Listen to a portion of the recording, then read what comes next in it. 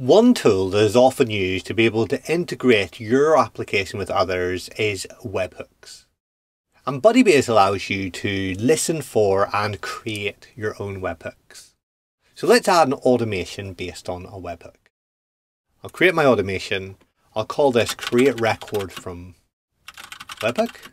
And this time I'll click on webhook as my trigger and save. Now I get a schema URL and a trigger URL. So I'll click on setup. We click here, it tells us about a little bit about those triggers from the documentation, and we get this schema.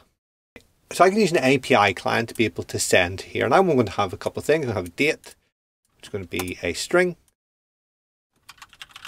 and reason, which is also going to be a string.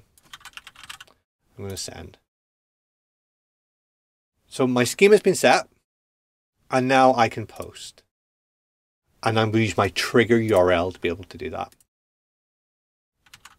Okay, if I try to do it now, so if I do a date of say 2022 0901 and reason sore head and send, I see my application has not yet been deployed. And so that's a lot like every other automation that we've looked at. Until we've deployed it, it's not able to do anything. So let's go back. Let's add another step. And we want to create a row based on our webhook. So we'll click create row and we'll save. We'll add an appointment. We'll add, instead of use values, we'll use bindings. For our date, we'll have trigger.body and we're going to have .date and save. And then from the reason, we'll have trigger.body and we'll have .reason and we'll save. We'll finish and test our automation, and we'll do it with a JSON form this time. And we'll use this same JSON object here, and we'll send it. Okay, testing, it says, hey, we got that, we got our output, and we have then the object that was created. Let's publish this, and then from our API, let's change it. So let's do a date for the 10th, or the 1st of October rather. Instead of sore head this time, let's say, we have a sore toe and we'll send. Webhook trigger fired successfully.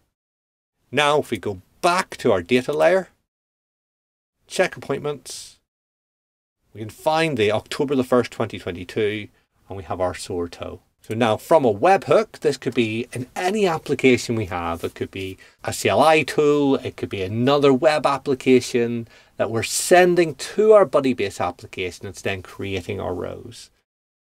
As always, we don't have to have one step. We could increase the number of steps. We could add other things. We could send an email, say thanks for your appointment. We could use Integromat or Zapier to be able to integrate further and have more automations triggered from this webhook.